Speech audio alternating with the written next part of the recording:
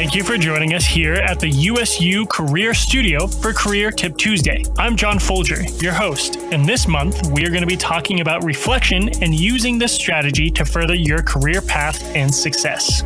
Today's Tuesday tip is going to be all about the benefits of reflection. Throughout this past month, we have talked about what reflection is, strategies for reflection, and reflective learning. Now we want to discuss some of the real-world benefits of reflection. You have done a lot of things in your life. As we have discussed in the strategies for reflection and reflective learning, reflection allows us to take experiences from the past and apply them to the problems that we are encountering today, as well as problems that we may encounter in the future. This is not the only benefit of reflection, however. Reflection also helps us understand more about ourselves. The process of reflecting on our lives helps us pinpoint not only the areas that we may have that we could improve upon, but the areas that we are doing well on as well. A big benefit of reflection is that it helps us identify what our individual strengths are. Instead of giving us the ambiguous titles of our strengths, reflection shows us the real-world examples from our own lives of how these strengths have helped us in the past. We can then take those past examples of strengths to bolster our use of those specific qualities in our future endeavors. Another benefit to reflection is it helps us keep a catalog of our experiences. Think of it as a sort of internal resume that we can draw on to solve the problems that we are encountering in our day-to-day lives. There's an old adage that you can only draw water from a well that is filled. This applies to reflection as well. Reflecting on past experiences and finding specific examples allows us to fill our metaphorical wells so that when we encounter a situation, we have something to draw upon to solve that situation with minimal stress. Reflection is a powerful tool to those who regularly use it. As well, as we have discussed, it allows you to solve problems with skills that you already have, and thus don't have to take the time and energy to learn new things. It allows you to pinpoint the exact areas that you are lacking in. This is not a bad thing, just shows where improvement is needed, and that's a good thing. It allows you to pinpoint the areas where you are strong and ways to take those strengths to help you. Reflection adds creativity and flexibility to how you solve problems, which will have positive effects on both your career and personal life paths. Reflection is a powerful thing